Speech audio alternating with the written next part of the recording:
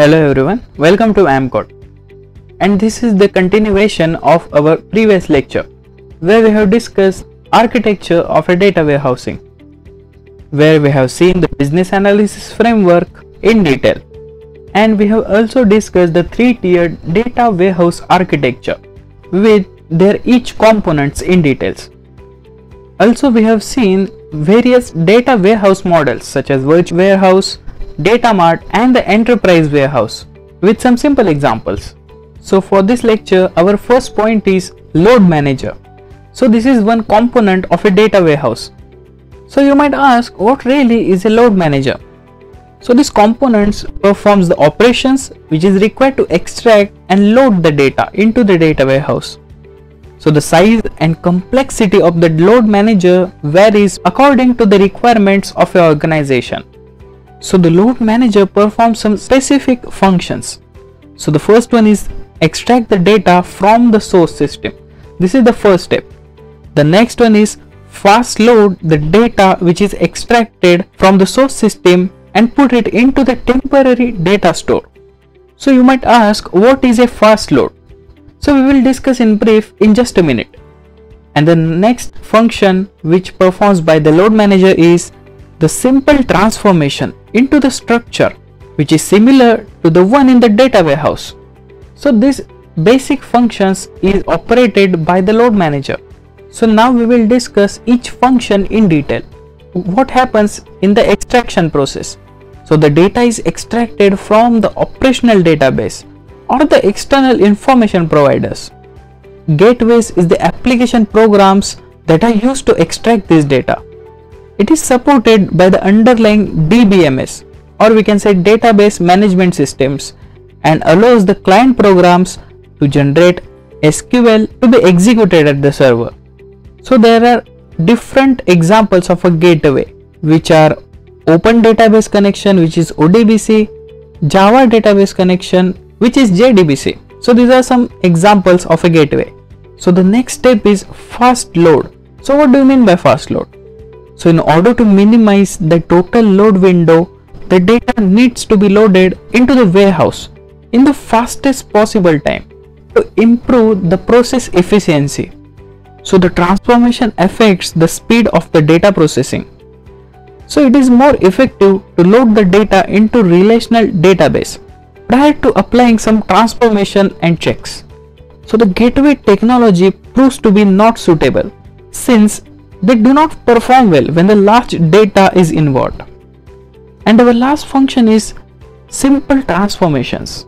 So while loading, it may be required to perform the simple transformation. After this has been completed, we are in a position to do the complex checks.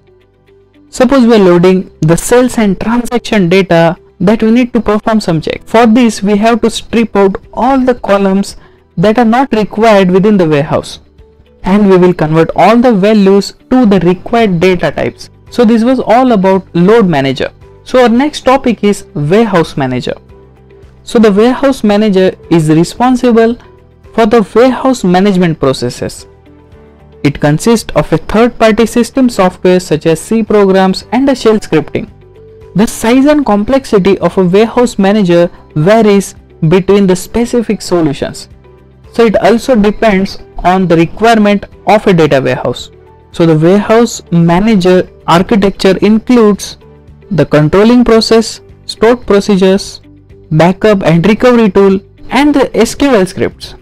So there are various operations which are performed by the warehouse manager. So the first one is a warehouse manager analyzes the data to perform consistency and referential integrity checks. Its next function is creates indexes, business views and partition views against the base data. So these business views will be consumed by the users for doing the analysis and checks.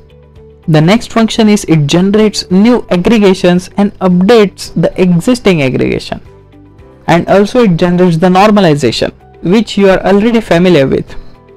It also transforms and merges the source data into the published data warehouse. And its last function is it backups the data in the data warehouse and also performs the archiving operation. So you have to remember one thing clearly. A data warehouse manager also analyzes query profiles to determine the indexes and aggregations which will be appropriate. Our next component is query manager. So the query manager is responsible for directing the queries to the suitable tables. So by directing the queries to appropriate tables, the speed of querying and response generation can be increased. So it will definitely improve the performance of the queries. So the query manager is responsible for scheduling and execution of the queries which are proposed by the user. According to the user's requirements, query manager schedules the appropriate time for the query execution. So the query manager involves different components which are given in this figure. These are query direction, query management tool, query scheduling via the RDBMS, or a query scheduling via a third-party softwares, as you can see in this figure. Our next topic is detailed information. So what do you mean by detailed information? So detailed information is not kept online, rather than it is aggregated to the next level of detail and then archived to the tape. So the detailed information is a part of data warehouse which keeps the detailed information in the Starflex schema. So what is Starflex schema? We will discuss in the upcoming tutorials. So it is loaded into the data warehouse to supplement the aggregated data. So this diagram shows a pictorial impression of where the detailed information is stored and how it is used. So the important thing is, if the detailed information is held offline to minimize the disk storage, we should make sure that the data has been extracted, cleaned up and transformed into the Starflex schema before it is archived. And our last topic in the data warehouse architecture is summary information. So the summary information is a part of data warehouse that stores the predefined aggregation. So these aggregations are generated by the warehouse manager. So the summary information must be treated as a transient. It changes on the go in order to respond to the changing query profiles. So as the query profile changes, so the summary information should also change. So these are some key points you have to remember about the summary information. So the summary information speeds up the performance of common queries. It also controls the operational cost, and it needs to be updated whenever the new data is loaded into the data warehouse. So this is all about summary information.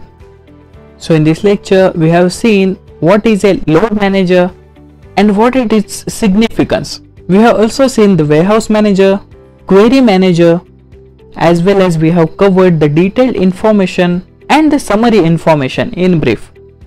So if you like this video, please subscribe to AmpCode and ring the notification bell to get the latest updates. Thanks for watching.